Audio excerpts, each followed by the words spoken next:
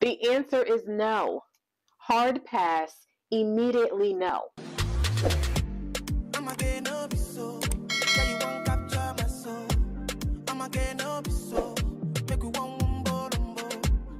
Hey guys, I'm Crystal Amanda and welcome back to my channel. As you can see from my thumbnail, I decided to shake things up a little. Unlike my previous travel tips and hacks videos, I will be sharing my pet peeves while on a flight. And I'm going to start in the order of boarding to deplaning.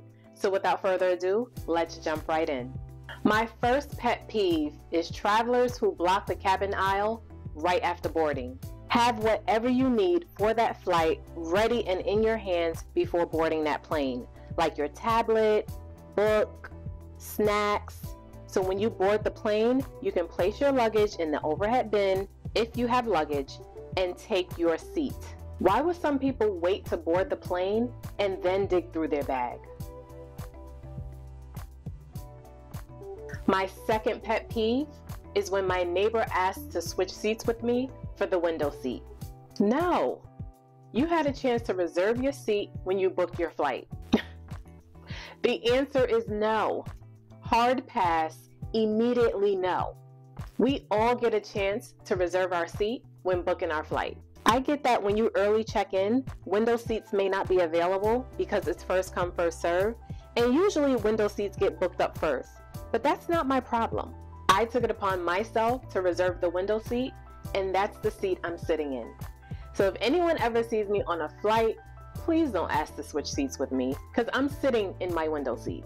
My third pet peeve is travelers who take out other travelers' luggage in the overhead bins to fit their luggage. If there isn't room in the overhead bin above your seat, try another overhead bin.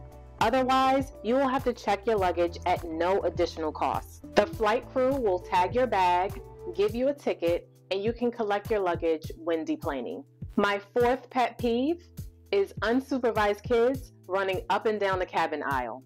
Look, I get it. Kids get restless and they want to get up and run around and play, but there is a time and place for that, and that is not on a flight.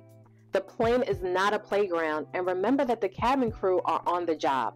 Parents, please keep an eye on your kids. My fifth pet peeve is a rear seat kicker. You know, when kids constantly kick the back of your seat? Imagine trying to sleep, read a book, watch a movie, or get some work done on your laptop, and your seat is constantly jerking. I can't imagine parents being that distracted and not realizing what their child is doing. I repeat, parents, please keep an eye on your kids and be aware of their actions. My sixth pet peeve. It's like I'm coming for the parents, but I promise I am not. My sixth pet peeve is parents who change their baby's diapers on an eating tray table instead of going to the lavatory and changing there. Can someone explain to me the reason? What was the reason? This is why I can't stress enough to sanitize the eating tray table with a disinfectant wipe before using. Always remember that the tray tables are not cleaned or sanitized after each flight. My seventh pet peeve is Chatty Cathys. Chatty Cathys who talk the entire flight. It's worse when I'm trying to sleep because that's all I hear.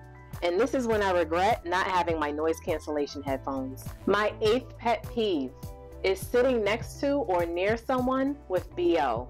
Or imagine watching a movie or reading and then all of a sudden you get a whiff of someone's stinky sour fart. My ninth pet peeve is travelers who walk around the cabin barefoot or with socks on. All I'm going to say is, don't do it. It's disgusting. No, don't do it. Please don't do it. I also talked about this in my airplane etiquette video, so go check that out if you haven't already. The link is listed in my description. My 10th pet peeve is as soon as the flight lands and the seatbelt sign goes off, what do most passengers do? Immediately get up out of their seat and reach for their luggage in the overhead bin. Some even start walking to the front of the plane. We can't deplane right away. We have to wait till the plane properly taxis and all checks are cleared before the cabin crew can open the door. Let me know if you have any airplane pet peeves and comment them down below. And join me next week as I share my airport pet peeves. So be sure to subscribe and hit that notification bell so that you can be notified once that video drops. Well, that is all I have for today's video, but as always, thanks for watching and I will see you next week. Bye guys! Provocation, c'est ça qui commence la pagaille. Imitation, c'est ça qui commence la pagaille.